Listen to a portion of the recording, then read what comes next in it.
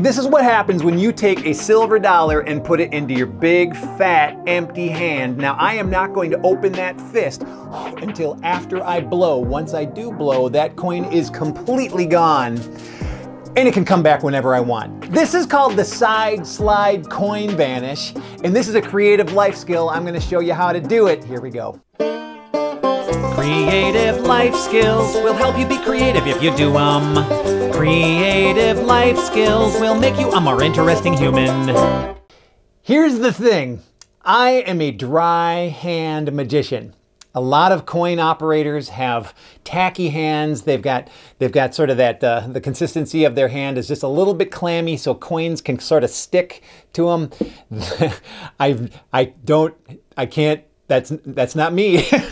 I don't have those kinds of hands. So this is great if you've got dry hands, because you're going to be able to use your hand to kind of scooch the coin from here to here.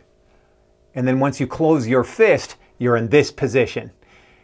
So I'm going to show you how to do this. This is sort of a side jostle. I call this the side slide. Let's take a look at what's happening. Okay, so I've changed the camera angle just a little bit. This vanish is a straight up steal.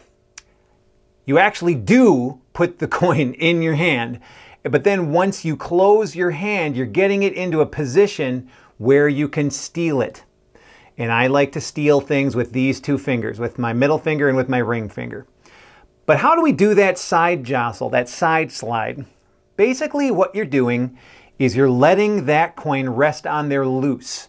I often will tip my hand just a little bit, just get a little bit of gravity helping me. And then but look at this. This is the side you're showing the audience. This is the side toward you. Now you've got something that you can steal. You can take that coin away. But in order to do that, what I like to do is I just do a slow close with my fingers, like so. Okay, so I've moved, you can see that I moved it over, but just like this, you're closing your hand so that now you've got that tail. You've got that little half moon sticking out from your fist. And here's what the audience sees. Okay, so here's my hand, here's the coin. I put the coin in the hand, and then I tip my hand just a little bit, just to get a little bit of gravity helping me out. But notice what happens if I do basically a digit close like this, where it's first my index, then my middle, then my ring, and then my pinky. When I close them in order like that, I can get the coin to have this little half moon shape sticking out. Okay, so again, I put the coin right here in the middle of my hand, and then I just close the digits until that thing slides right out where I can grab it. Then I come with this hand, and then it's going to be this finger and this finger. Boing, boing, boing, like that. I guess what I do is I put when I'm pointing, and all of this is done in the guise of pointing. So I'm coming in and I'm looking like I'm pointing at the coin or pointing at my fist. And I can even say I'm not going to open this fist. But on the first time, I'm trying to find that coin with my middle finger. So down it comes, doing. And then when I'm actually doing the pointing, I steal the coin away.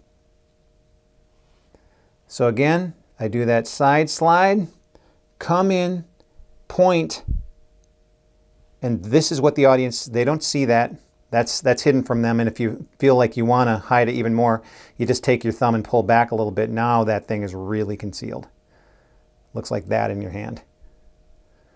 And this is a great position because if you want to, you can very quickly put it into a classic palm. Then you just drop this hand to your side, and the audience just sees a dangling hand. Okay, so that steal is sort of a two-phase thing. So once I put this coin down and I get it where I want it, and you can sort of, and by the way, you can sort of help this any way you want. You can sort of slide that coin. Sometimes if you just drop the coin, you can kind of get it a little closer to that way anyway. So then when you close your hand, now it's really out there, or it just helps you. But so this is a great one because I can very clearly put that in my hand and then close the fist like this. Now, here's when I come with this hand to steal it. This is the finger that lands on the coin. Okay, so I feel where it is. And then what I like to do is I just say, I'm not going to open this fist. Now look what I do.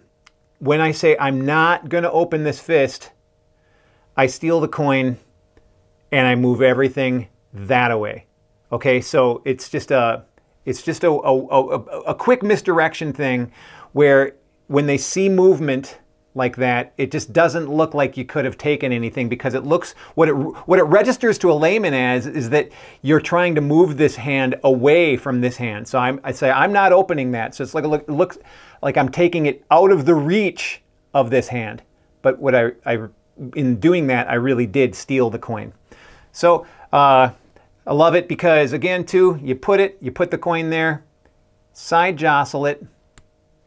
I am not going to open this hand. This hand is going to stay shut. And once I drop this hand down to the side, now this is safely in classic palm. Classic palm, I'm telling you, it's just so good. It's just a great way to hold things out. So then I can show this hand empty, and then I do this move. You know, and again too, I've got it palmed, but if you keep this move below people's eyes, they don't see it. They don't know that you've got the coin. So what that allows, now if you wanted to, you could ditch the coin from this hand. You know, I'm not going to open this hand. I could ditch it. I could, you know, get rid of it, you know, put it in my pocket or throw it somewhere. Or my favorite thing is I just keep it in this hand. There's all kinds of moves you can do while you still have your hand with the coin palmed, and that way you can reproduce it at a moment's notice. So that's the side slide. Side slide steal, gone, just like that. Can make the coin come back. I've been ending up showing a lot of coin vanishes and coin tricks on this channel. This channel is a little bit, you know, for me it's a little bit more of a diary of the creative junk I like to do, but I do love coin magic, and so I've been doing a lot of coin stuff on here. But I gotta tell you, all these vanishes or appearances of coins that I show on here are best if they're not a thing by themselves. It's best if they're put into a routine. And it's best if you, to me, it's like what I hope I'm showing you is the grammar of coin magic, that you're just learning some moves that can then be put together to create actual sentences or paragraphs of coin magic. And that's up to you. Later on, maybe I'll show you guys some routines that I like to do, but I think what's greatest is when you come up with your own routines based on the grammar, based on the vanishes and the appearances or the transpositions or whatever that you're learning, so that you can create, you know, 5 or 10. I've seen magicians create 5 or 10 minutes of magic just with a single coin. And so I just think that's ingenious, you know, and so I'm just trying to show some grammar here so that maybe you can start creating longer routines and this will start sparking your creative mind flow as we go here. You guys, my name's Pete. You're watching Hey Pete, It's a Creative Life. If you like this video, I hope you'll give it the thumbs up. Until next time, I'll see you later in the next one. Bye.